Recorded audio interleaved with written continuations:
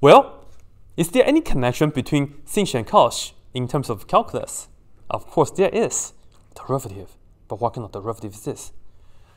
Well, the truth is cosh of x is indeed equal to, if we differentiate sinh x. This is correct. Okay, so this is true. What we can do is you can just go ahead and do the derivative right here. The 1/2 stays. E to the x stays. The derivative e to the negative x stays, but don't forget to multiply by -1 because of the chain rule. So you have the negative right here, and now will be sinh.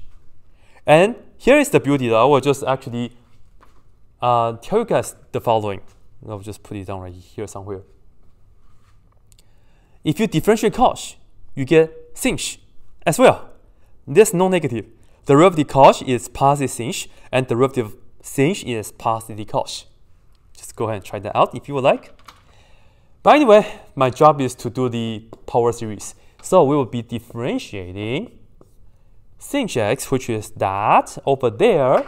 I will just write down the sum, n goes from 0 to infinity, and we have 1 over 2n plus 1 factorial this guy, and x to the 2n plus 1.